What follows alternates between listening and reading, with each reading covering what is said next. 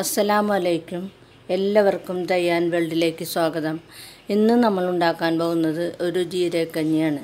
ജീരകക്കഞ്ഞി വെക്കാനായിട്ട് ഒരു ഗ്ലാസ് അരി ഞാൻ ഇവിടെ എടുത്ത് വെച്ചിട്ടുണ്ട്. സാധാരണ പച്ചരി ഒരു ഗ്ലാസ്.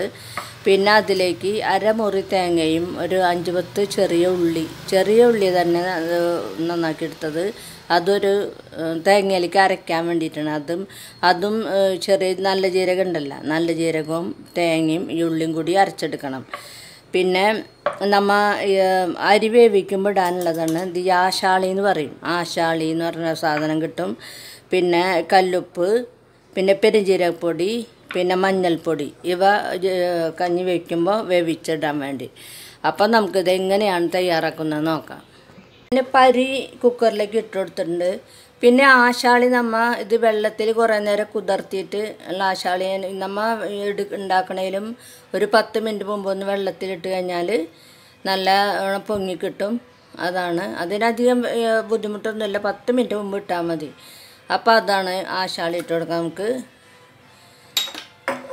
പിന്നെ അതിലേക്ക് പെരുംജീരകം പൊടിച്ചത് ഇട്ട് കൊടുക്കാം. നമുക്ക് 1 ടീസ്പൂൺ ഉണ്ടാവും. നമ്മൾ 1 ടീസ്പൂൺ കൊണ്ട് നോക്കുകയെന്ന് വെച്ചാൽ 1 ടീസ്പൂൺ ഉണ്ടാവും ഈ പൊടി. പിന്നെ ഇതിലേക്ക് ആവശ്യത്തിനുള്ള ഉപ്പ് ഇട്ട് കൊടുക്കാം. നമുക്ക് ഈ കഞ്ഞിക്ക് ആവശ്യമുള്ള ഉപ്പ് ഇത്രയും വേണ്ട ഇട്ട് കൊടുക്കാം. എന്നിട്ട് പോരായുണ്ടെങ്കിൽ നമുക്ക് ഇടാലോ. പിന്നെ 1/2 ടീസ്പൂൺ മഞ്ഞൾപ്പൊടി ഇട്ട് കൊടുക്കാം. ഇതെല്ലാം കൂടി പെരുംജീരകപ്പൊടിയും ആശാളിയും അരിയും മഞ്ഞൾപ്പൊടിയും എല്ലാം കൂടി കിടന്നൊന്ന് വേവട്ടെ.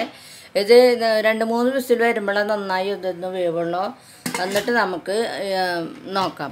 അപ്പോൾ അപ്പോഴേക്കും നമുക്ക് അരയ്ക്കാനുള്ളത് അരയ്ക്കാം. നമുക്ക് ആദ്യം ഇതിലേക്ക് ഇട്ട് കൊടുക്കാം. തേങ്ങയും ഈ ഉള്ളിയും ഒക്കെ ഇട്ട് കൊടുക്കാം നമുക്ക്. പിന്നെ അതോടൊപ്പം തന്നെ ഈ നല്ല ജീരകം ഇട്ട് കൊടുക്കാം. 1 ടീസ്പൂൺ നിറച്ചുണ്ട് നല്ല ജീരകം. പാകത്തിനുള്ള വെള്ളം ഒഴിച്ചെടുക്കാം. ഇതിൻ്റെ ഒപ്പം തന്നെ ഒഴിച്ചാൽ മതി. അപ്പോഴാണ് നന്നായി ഒന്ന് അരിഞ്ഞ് കിട്ടണം. തീരെ തരി പാടില്ല, നല്ലോണം അരിഞ്ഞ് കിട്ടണം. ഇങ്ങനെ ഇതൊന്ന് അരച്ചിട്ട് വരാൻ. നമ്മുടെ അരി ഇപ്പോൾ വെന്തിട്ടുണ്ട്. നല്ലപോലെ വെന്ത് കഴിഞ്ഞാൽ ഇതിപ്പോൾ ഒരു കയ്യിലെടുത്തിട്ട് നല്ലോണം ഒന്ന് ഉടച്ചു കൊടുക്കാം. നല്ലോണം ഒന്ന് ഉടച്ചു കൊടുത്താൽ നല്ലപോലെ വെന്തിട്ടുണ്ട്. പിന്നെ ഇതിലേക്ക് ഈ അരച്ചതും കൂടി ഒഴിച്ചു കൊടുക്കാം നമുക്ക്.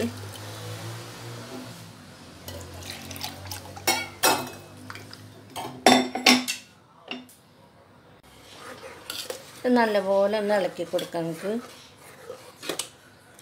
ജീരകക്കഞ്ഞി വെക്കുമ്പോൾ തന്നെ നല്ലൊരു മണമാണ്. ജീരകവും ഉള്ളിയൊക്കെ കൂടി തേങ്ങക്കൂടി ഒഴിച്ച് കഴിയുമ്പോഴേ നല്ലൊരു മണമാണ്. ഇതുപോലെ കുടിച്ചാൽ നമ്മളെ വയറിനൊന്നും ഒരു പ്രശ്നം ഉണ്ടാവില്ല. വയറിന് വെച്ചാൽ നല്ലതാണ് ഇത് കുടിക്കുന്നത്.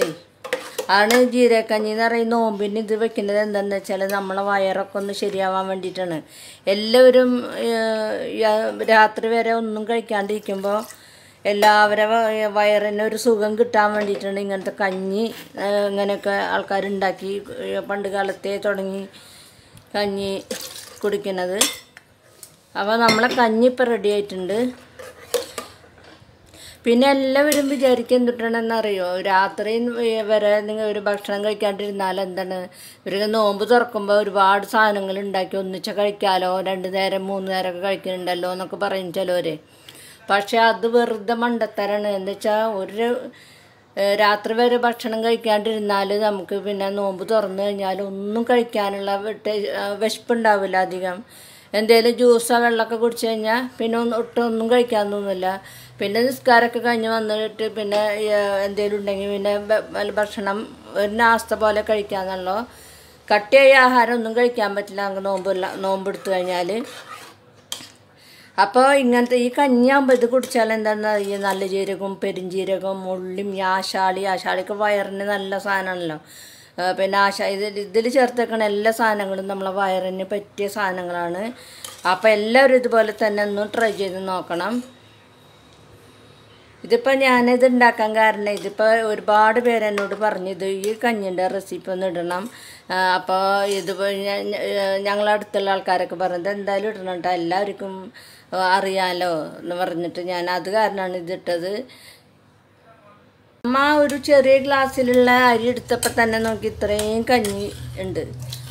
അപ്പോൾ ഇതിൽ എന്ന് വെച്ചാൽ ഞാൻ ഇത്രയും തേങ്ങ ചേർത്തെന്ന് വെച്ചാൽ എനിക്ക് തേങ്ങ നല്ലോണം ഇഷ്ടമാണ്. തേങ്ങ അരച്ച തേങ്ങ കൂട്ടുമ്പോൾ നല്ലൊരു ടേസ്റ്റാണല്ലോ. അപ്പോൾ ഇത്രയൊന്നും തേങ്ങ കൂട്ടണമെന്നില്ല, നിങ്ങൾക്ക് എല്ലാവർക്കും വേണമെങ്കിൽ ഇത്തിരി കുറച്ചാലും കുഴപ്പമില്ല. എന്നാലും ഇതുപോലെ തന്നെ ചെയ്യാൻ നിങ്ങൾ നോക്കുക, അത്ര എനിക്ക് പറയാനുള്ളൂ. നമ്മുടെ ജീരകക്കഞ്ഞി ഇപ്പോൾ റെഡി ആയിട്ടുണ്ട്. ഇപ്പോൾ നമ്മൾക്ക് ജീരകങ്ങളും നല്ല ജീരകം, പെരുംജീരകം, മാശാളി, മഞ്ഞൾപ്പൊടി ഇതെല്ലാം നമ്മുടെ വയറിന് നല്ല സാധനമാണ്. അതുകൊണ്ട് തന്നെ നമുക്കിത് കുടിച്ചാൽ വയറിന് നല്ല ആശ്വാസമാവും. ഒരു സംശയം വേണ്ട. എന്തായാലും വയറിന് പ്രോബ്ലമൊക്കെ ഉള്ളവർക്ക് ഇതെന്തായാലും നല്ല കഞ്ഞിയാണ്. അപ്പോൾ നല്ല ടേസ്റ്റുമാണ് കുടിക്കാൻ. അപ്പോൾ ഞാൻ ഇതെല്ലാം നിങ്ങൾ ഇതുപോലെ തന്നെ ചെയ്യാൻ നോക്കുക. അപ്പോൾ ഈ വീഡിയോ ഇഷ്ടപ്പെട്ടെങ്കിൽ നിങ്ങൾ ലൈക്ക് ചെയ്യുക, ഷെയർ ചെയ്യുക, സബ്സ്ക്രൈബ് ചെയ്യുക. ഇൻഷാ അല്ലാഹ് അടുത്ത വീഡിയോയിൽ നമുക്ക് കാണാം.